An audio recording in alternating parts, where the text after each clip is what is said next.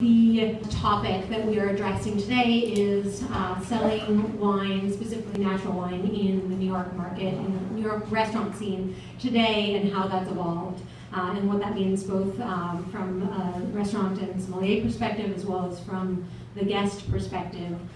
We have four amazing panelists, so starting over here on my left, your right, with Linda, who's at Rouge Tomate, chef sommelier at Rouge Tomate. By way of New Zealand, Spain, Chicago, Tasmania, Denmark, what else am I forgetting? A few other, Belgium, France, yeah, the Maldives, a few other places. Sev, who is the wine director of the 10 Bells, by way of France, and specifically the Jura. And then we have Justin, who is one of the partners for Horsemen, formerly of Uva, so a really specific restaurant or retail insight. And then Jorge, who is who's the wine director of Contra and Wildair. So two great spots in the city, but has been working in the wine scene in New York since 1997 at Balthazar, selling natural wine since then. So a few questions for everyone specifically and more generally, and then maybe we'll leave about 10 minutes at the end for any questions that you guys have. If there's something pressing that you want to know, then raise your hand and we'll go from there. So I think it could be interesting to start with Sev. Sev came, could be interesting to start with him, but Sev, you are working in New York at 10 Bells now, but you, actually let me give you this microphone. You worked with a bunch of winemakers in the Jura, and that really informed your desire to get closer to wine, and now you do industry nights here in New York, and you bring those winemakers into the restaurant, and you have really started to develop a community around that. So could you talk about I guess the importance of, or your view of the importance of those direct relationships and how that impacts your program? Sure. So hi to everybody. First of all, yeah, my goal when I started to do those Meet the Winemakers parties, it's to bring, or like, natural wine is about family estates, and like a personality, a winemaker, someone that is like giving all his love that is dedicated to what he wants to do. It's like a live product. It's something different, and we wanna like show that personality and show like why this product is the reflection of that exact person.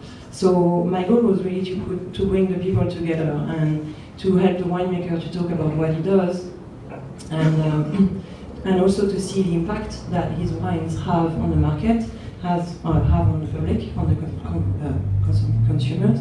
Sorry, and also like to the consumers to see that person and to have more relation to that bottle and that wine. So that came from here. I used to work before the winemakers in the Jura for years, and organizing wine fairs with them, and before that I was working with all the organic producers of the whole region, and I was trying to put all those people together all the time, because that's how you help people to understand and to consume differently, and to understand the act of consumption they can have and the power on that. So that was the goal. Can you talk about similarity? I think, all right, so Linda has worked in so many different markets. Can you guys hear okay? Do I need a microphone? Yeah? All right, so next, I'd like Linda to talk a little bit, because you've worked in so many different markets, and one thing that, through conversations with all four of the panelists, something that is a commonality is that you're all saying it used to be very difficult to sell these wines, whereas now these wines almost sell themselves. And so actually, if each of you could talk a little bit about where you saw the shift happening. Linda, you have insight into all these different markets. And then, but if each of you would just talk a little bit about your experience and what has caused that shift, and what is so easy, what is resonating with consumers today. I think my experience is a little bit different because each country has been a little bit different in terms of cultural exposure and cultural norms of drinking and consumption. You know, in Europe, a lot of people are drinking young and there's no taboo, whereas in my home country, Canada, the government strictly regulates the alcohol consumption. And so the market there is not terribly interesting. Wine in general and alcohol is very expensive, and you know, what is available in there, the market there was, you know, very expensive for something that's generally inexpensive in Europe, but also it's stuff that was expensive and something that was really easily accessible and an introduction to the market maybe 10, even 15 years ago when I first started drinking. So they're a little behind. But then if I look at a place like Belgium, I think was one of my examples where I was not just in Belgium, I was in Brussels, I was in West Flanders. So I'm dealing as a foreigner with language and other issues, and then I'm brought in by the chef to, listen, you need to change my wine list, which has only conventional wines, into 100% these kind of wines, basically overnight. When was that? That was in 2011, which at the time in Belgium I thought was going to be impossible, but actually the accessibility for me to buy wines was very, very easy. Why? And I mean, the wines were already there. They were in the market. I could buy them very easily. I had access to them very easily. It's just a matter of looking. You know, we all know what it's like to buy. You just have to do a little bit of looking, and there it is. In most cases, Canada is different, but in most cases, it was already there. But the consumer, the average consumer was, you know, a 60-year-old white Flemish person who either drank Bordeaux or Burgundy or Salsa. And so all of a sudden, here I am, I changed this list. And my Salsa might have been Sébastien Riffaut. How do I explain this kind of thing with some kind of, you know, obviously I needed to find some Sauvignon Blanc that was easy drinking and juicy and lovely, and for me it wasn't really about talking about anything more than just try this wine, and I don't think in any of the places that I ever worked I really talked about anything more than just try the wine and let the wine speak for itself, and then we can have a greater discussion around that, which happened. You know, I was fortunate enough to be working in restaurants where the chef or the philosophy was already following a certain kind of path. I mean, we're working with local, and we're working with small growers already. So the beverage list ended up following suit. I felt I didn't have to explain. In some cases, if I did explain, and I think I mentioned this, in Spain, I found very early on that in the conversation with my guests, if I talked about organic or witchcraft, they would or organic or biodynamic, sorry, they would call it witchcraft. And I was like, they would not listen to me, and then I couldn't sell a single thing. Although all of their names are names of witches and historical names like that, and if you talk to a farmer, they talk about when their grandmother planted, and they look at the planets, and they look at the weather, and they look, well, it's really the same thing. These are not new planting practices, right? So if you don't talk about that and you just say, just taste this, it tastes like you know, something that they understand, you don't need to talk about the science or anything. And it became very easy, especially with the food that I was working with. Oh, it makes sense with the food. I don't know. There was never any conversation about it.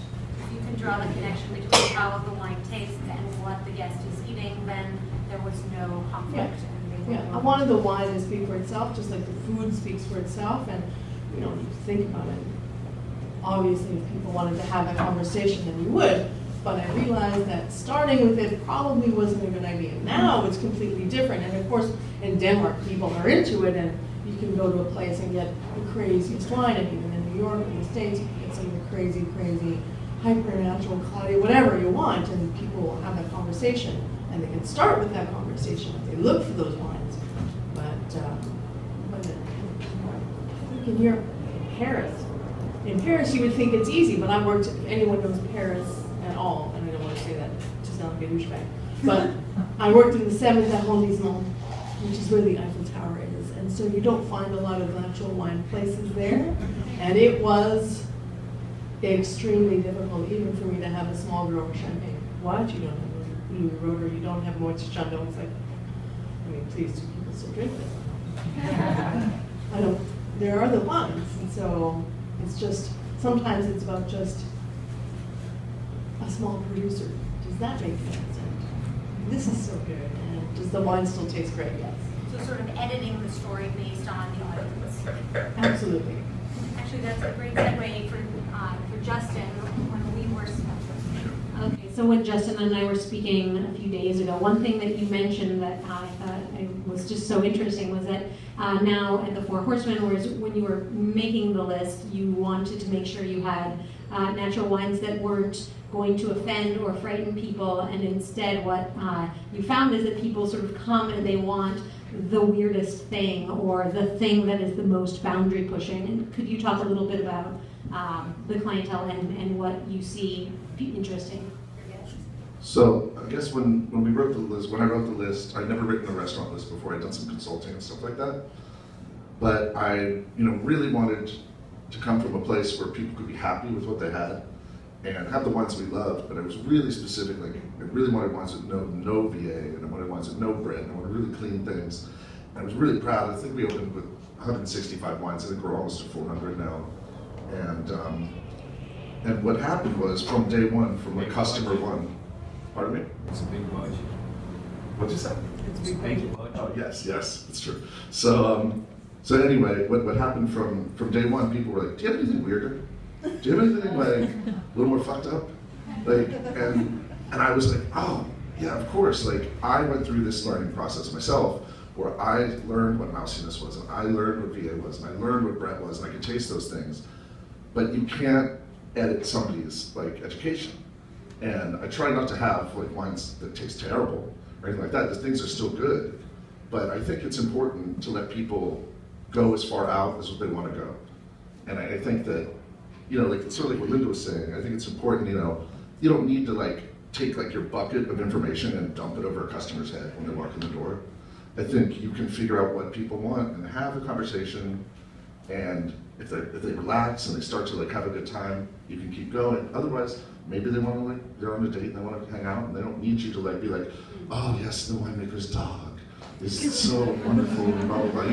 You don't like, they don't really need that. They just stay out of the way, and let them drink and talk, and then you develop a relationship over time. I think it's really important. Could you talk about, in fact, for everyone, what wines by the glass are you surprised that are resonating with guests? Right? Sure. The thing I'm really surprised by is the popularity of orange wine. Our original first GM came from Australia, and she was really passionate. Really, from Tasmania, actually. She was really, really passionate about orange wines. And at that point, like, I kind of had a bid there, done that kind of thing. Like, I think we all went through the macerated wines and stuff a few years ago here. And I don't know, it just kind of turned them off in my brain. People love orange wine. Like, it's amazing. And so much so that the guys at Maison Premier down the street from us told me that they had to put orange wine on the menu because they were having people who were coming before or after our place being like, "Do you have orange wine? Because we always drink it for Horsemen." It's really strange. So sometimes we'll have two by the glass. That to me is the biggest surprise. Like, people really love maceration wine, and it's actually made me fall back in love with some of the wines, and it's made me like really start tasting again in like much more open-minded way, and try to make sure that we have things that don't taste like processed. They actually taste like wine. They don't just taste like skin contact. I think that that's really important too. Yeah, we've had that at Somm too. I didn't have an orange wine section when I joined, and people are adamant about those wines. Jorge. So Jorge, I didn't actually know this, but there was a natural wine scene in New York as far back as 1997, and you've been part of that. Can you talk a little bit about your background as well as the evolution of the natural wine scene in New York? Well, these are wines that I just gravitated to a long time ago. And when I had the privilege to work with Jonathan Nosta, he put a beautiful list together at the time when no one had these wines in Soho. So we had Claude Courtois, we had Don Enrico, we had Jolie when he was still making wines and preaching and stuff like that. And they were actually real wines. And, you know, I sold this to a Soho crowd. And it was easy because people would just, you know, you live in New York City, so I take it for granted. I'm a New Yorker, born and raised. So, you know, we live in a special town where people are very open-minded and they want something new. And at the time, that was like one of the biggest restaurant openings that happened in the city in like a decade. So, you know, the people that were coming there wanted something new and they were ready for it and they had it and they requested it. And, you know, anybody that's drank natural wine that's in this room right now, you know that once you taste these wines, you don't go back, you know, you get an addiction, you find out more about how it's produced, how it's made, and, you know, your taste starts to evolve. Anyone that drinks wine like you and Justin, your taste evolves over time. You know, Justin didn't like, wasn't gravitating towards macerated wines, but now we know. And that's a term that I struggle with. I don't like to see, I'm going to be straight up, not to see an orange section on a wine because I don't like orange sections. They're white wines. They're wines that were made for thousands of years in this manner, and, you know, they became something else, and it's a white wine that's macerated, you know. So I don't like to use that term orange wines, and I don't understand what Justin is saying, that people are coming in requesting these wines. And another thing that bothers me is people that come in to say, I want something weird and I want something, you know, fucked up or whatever. It's like, what do you mean by that? It's like, you know, we have good wines and well-made wines, and, you know, this is what it is. Like, what do you mean by having a weird wine or something, you know, fucked up or whatever? You know, it's like, there's a lot of little terms that happen amongst natural wines that kind of bother me. But, I mean, I never found it very difficult to sell these wines. If they're well-made, I think the wines, you know, people drink them, they ingest them, and they really get addicted to them. It was never a problem to sell these wines. And, you know, I'm fortunate enough I worked in places, and, you know, I worked in a place that was in Red Hook called 360. That was a very special restaurant with my friend Arno that was way in the forefront of any restaurant in New York City. It was, you know, the Baratan of the United States. And what he did back then, he had a foresight that no one had, and he supported all these growers. And, you know, I was buying cases of Olivier Cousin for $88 a case, you know, and, you know, there were amazing wines, and people were so open to this at the time. You know, it was a beautiful thing to see the evolution from working in a top place, Brasserie in Balthazar, and to see it in Red Hook, and people were coming in to drink these wines and to know about these wines. So, you know. What year was that? This was 2003 to 2005. No, 2008 closed. Yeah, so, you know, it was very early on, and people were coming in for the wines as well as the food. You know, it was a very special place in this town, and many restaurants were created in that dining room that exists right now. So from that, you know, philosophy that he had back then. So, you know, I've always been in this world. So for me, it's not a struggle just to sell these wines, to show these wines, to educate people with these wines.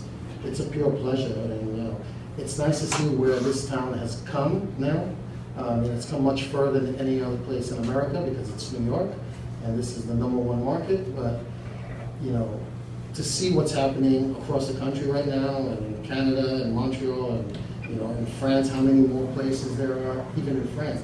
I mean, this is a world that I've been involved in for over 20 years, and it's my world. You know, so to me, it seems like a big world, but it's a very, very small world. You know, within France, within Italy, within Spain, you know, and you're seeing all the different changes, and it's a beautiful thing. It's people going back to the land, you know, farming, it's, you know, they're farmers, you know, it's the same difference. It's the popularity and people, you know, going back to their roots and recognizing something, you know, as life. That's the essence of it, you know.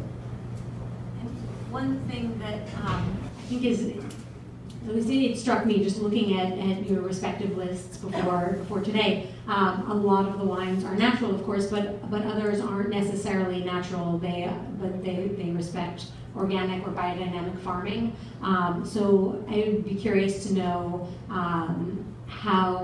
what you see as what do people want? What do you enjoy selling most? Do you think it's important to signify a difference, or sort of take a more holistic approach? Maybe start with Seb.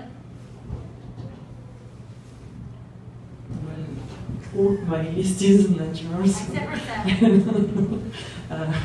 Yeah, all my list is natural wines, so I don't have necessarily like By the glass. by the glass. Yeah, I mean by the glass, it's I'm from the Jura, and I'm from French Moselle and the Jura. Jura is my heart region, so I wanted to bring that here too, and I want to like show those wines as much as I can. So one of my little pleasure is to put Jura wines by the glass, and that was pretty amazing to see how the pulsar is working by the glass.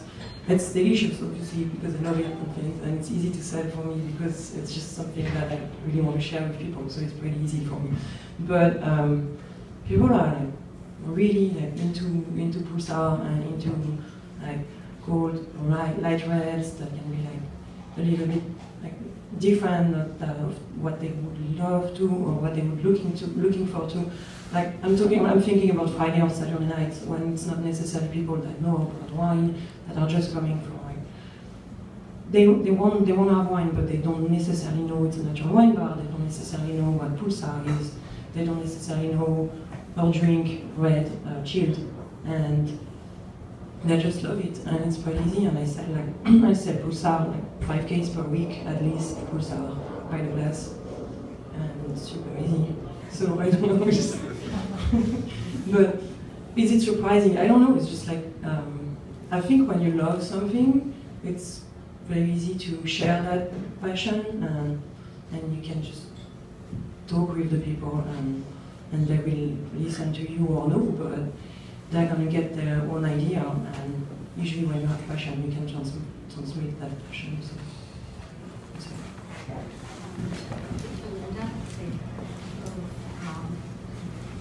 Biodynamic, organic, natural, and also what surprises you with selling by the glass? Well, of course, at Rouge, I mean, I shouldn't really be the one speaking for Rouge.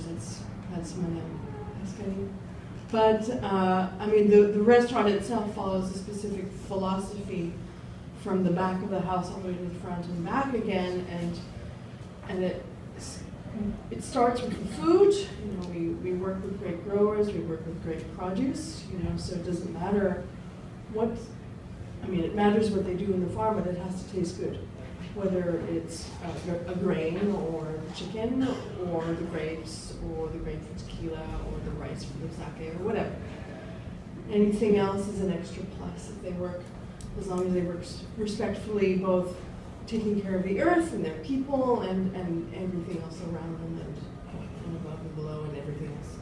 You know, that's the most important thing for us. We don't buy because it's just organic. It just happens that everything follows that philosophy.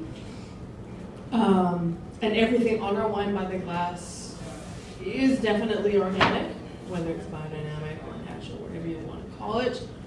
It's not, but everything definitely by the glass is organic. Not everything on the wine list is, which is something we don't not address specifically. We don't feel it's important. And people don't ask for that. The wines by the glass list is pretty big and ambitious and changes fairly regularly depending on whatever we have available that comes in and out. You know, we've only been open for 5 weeks, so that hasn't. There's been a bit of change already. And anything goes. It's nice. Like we're selling more than we expected. People are open to suggestions. They don't just gravitate to a certain area or a certain grape. They don't care. People ask us for recommendations, which is nice. Which, from my limited understanding and exposure to the old Rouge Tomate, which was in the Upper East Side, it was a little bit more difficult clientele, which is understandable. There was a little bit more work to actively sell. There's no work. People just want to come and have a glass of wine and have it delicious, which is nice. And everything else is a bonus, and it's just coincidental that it follows this philosophy, and we don't really talk about it, which is nice. Are there any wines that you've noticed are difficult to sell? I guess that's a question for everyone. Not natural, not necessarily that fit into any box, but is there a sort of type of wine that is harder to sell than you would expect?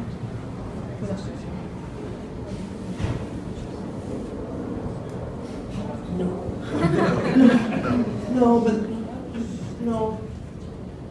we like our wines. So we can, like you say, if we like, if we've got a passion, we've got a team that's passionate, we're always, the entire team is tasting all the time, and if you like what you're selling and you're proud of what you're selling, and it can be tequila, it can be the tuna tartare, it will sell. I never talk about an active sale even, it's just really, it's a discussion, right, with the guest and getting to know and listening, and that's us doing our craft more than anything, yeah.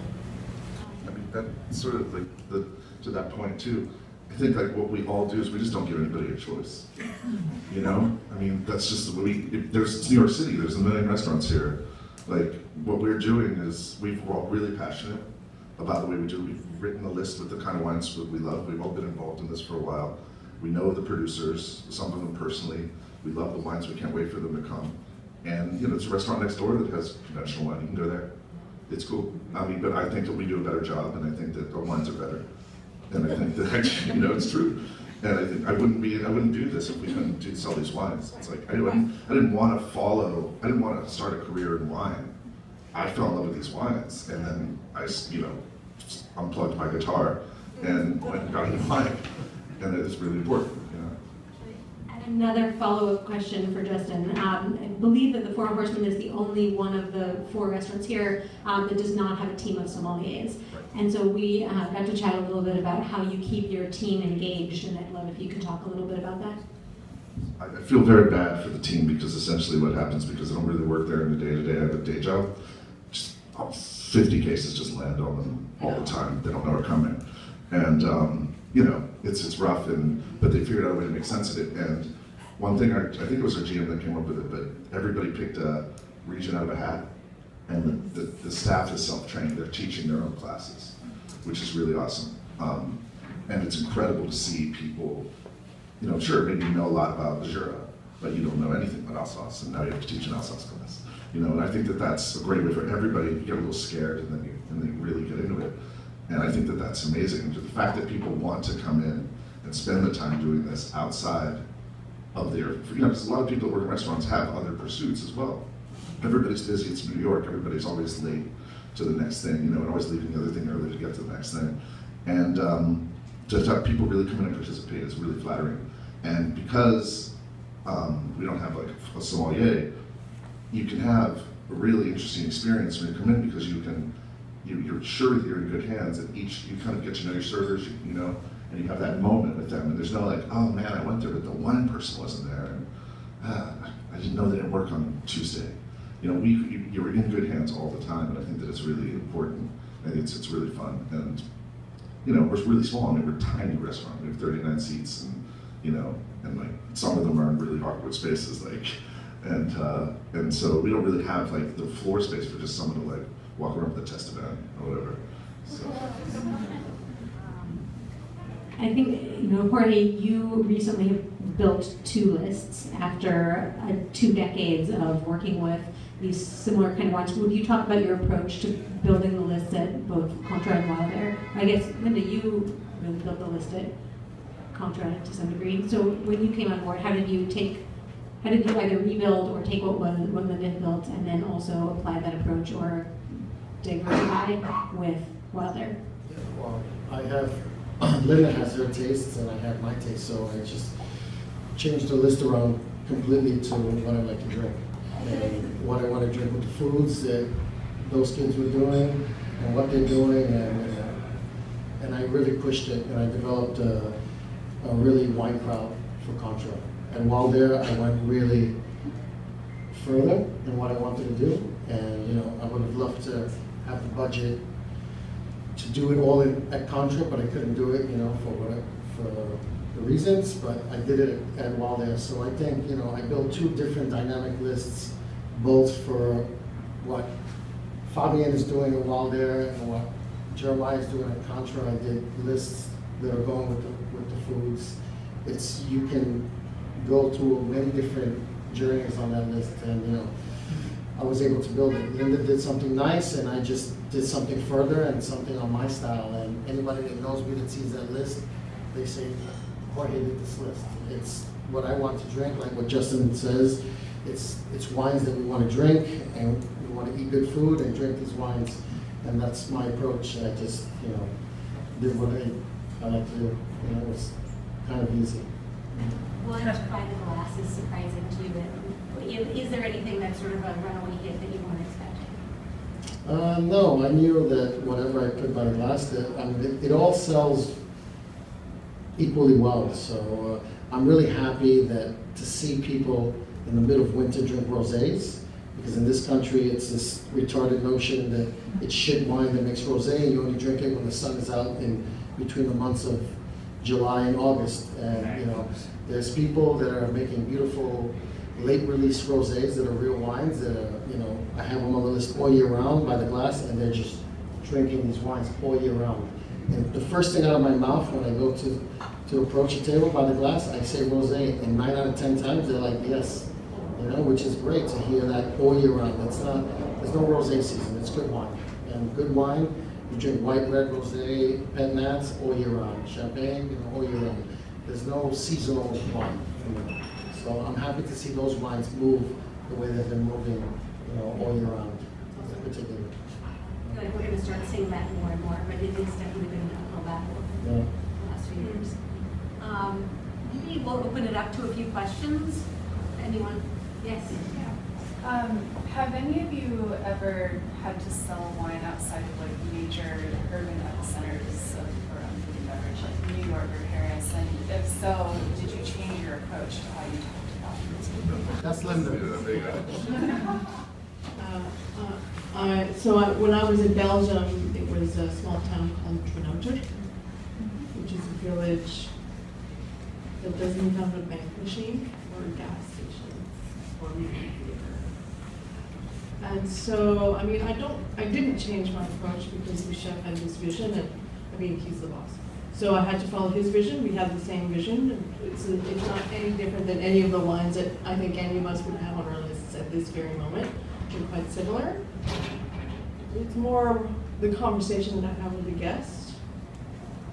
But then on the other hand, my conversation that I'm having with someone here is different than the conversation that I'm having with someone in London.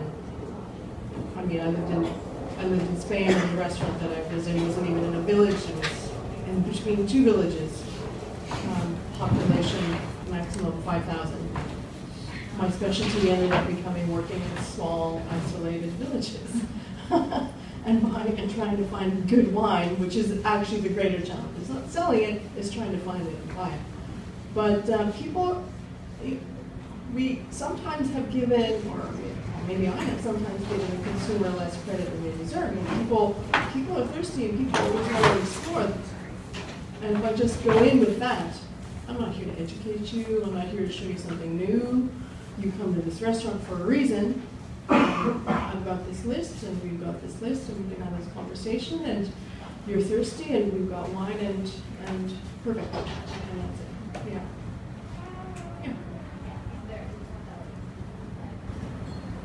Any other questions? Yes. What are your feelings towards highly allocated wines that are very difficult to get, that you can't sell at all at your casks because on any given night you would sell through your entire stock? I think that could actually be addressed by everyone, and maybe also if you want to add into that the role of the gray market, if that factors into the way that you write your lists. I've never worked with anything in the gray market, so I'm not the person to speak to it, but things that are allocated, I don't even bother putting them on the lists for that same reason. And if I get 6 bottles of something, I'll mention it to someone that maybe has never had it before and wants to try something. And the beautiful thing about what's happening now in New York City is the accessibility to these wines and the price accessibility.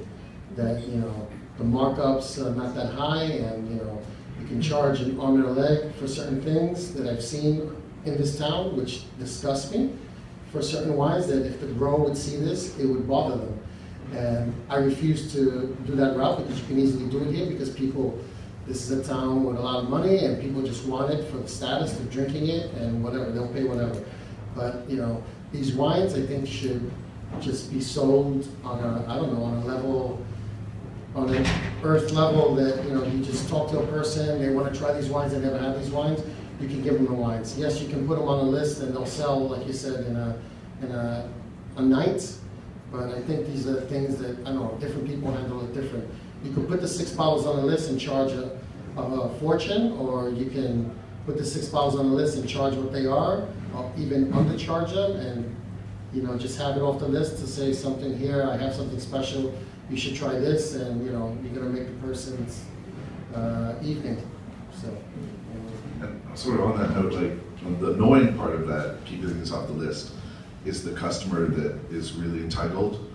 And I mean, we've actually literally had somebody come in, I'm sure it's happened more than once, but you put down like the book in front of them, and they push it aside and they say, so what's not on the list? And you know, without even opening it. And I think that that's ridiculous too, because if, you know, let's get to know each other and see what goes on, but we kind of mix it up. I think like a fair amount of our allocated stuff we put on, just because we want people to be able to drink it, but you hope you can trust people that they don't go crazy and that like they don't buy like all of it over one sitting or whatever, you know. Actually, maybe Seth and then as well. Yeah, I don't work with grey markets, but I just try to work like with every importer. Like the importers are doing a great job, and it's great to work with them and to support them as well. So no grey market for me. I do the same margins for every wines, and I don't have a list on the side. Same thing. I just like when someone arrives and just like, hey, what do you have today? Like, yeah, it's not on the list. I'm special. I want to drink something special. Everybody's special. It's great. And when everything is on the list, everything is at the same price, like the same margins. Everything is special for someone, and just check, have a look.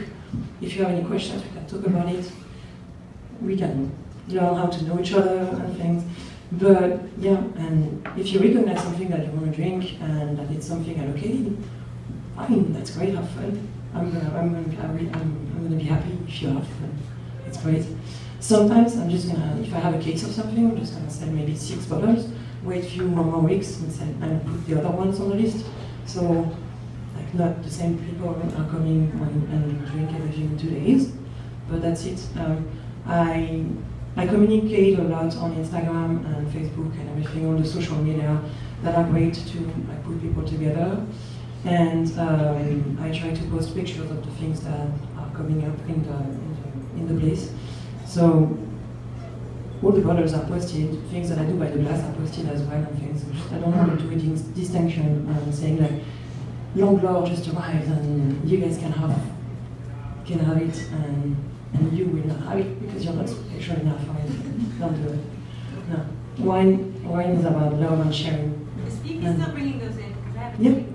Yeah. I have some on the list right now. I have some on the list right now. If you want, you can have some. We have a big go.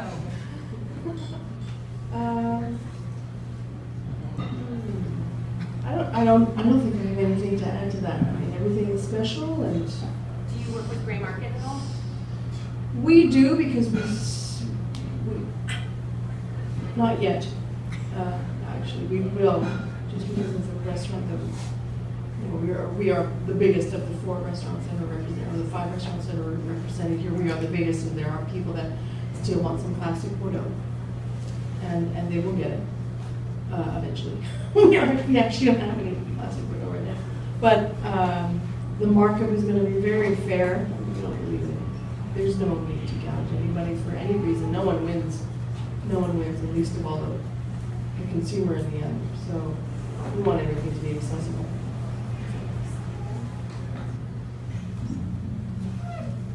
Sorry, you had a question? What region are you most excited about? Catalonia. What part? Or what aspect?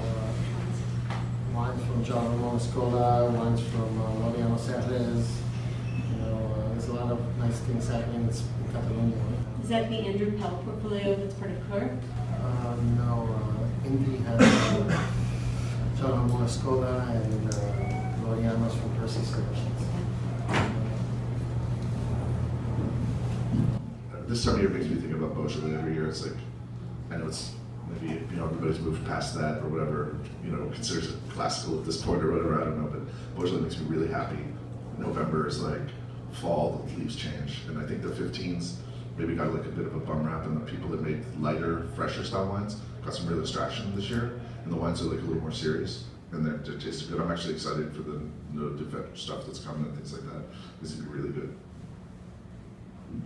I would say more than one region. I would say like Australia, South Africa, but not just about like one specific region or one specific country. Which is really interesting is the new wave of young winemakers that are all working together.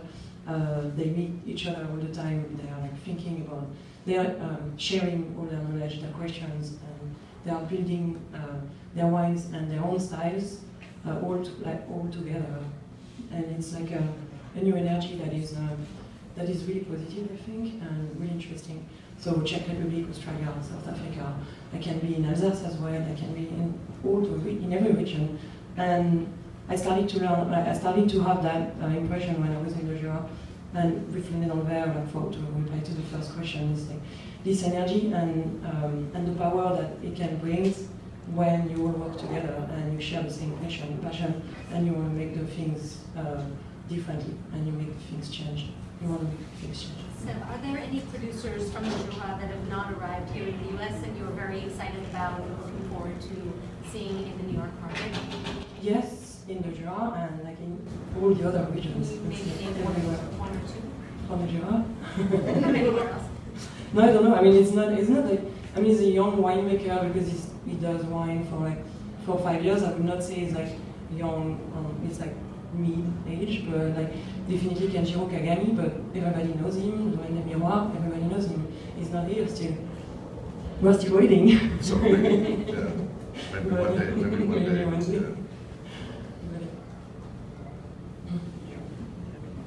I think the advantage that I have of moving around different markets is that there's always something different in each market that people are talking about.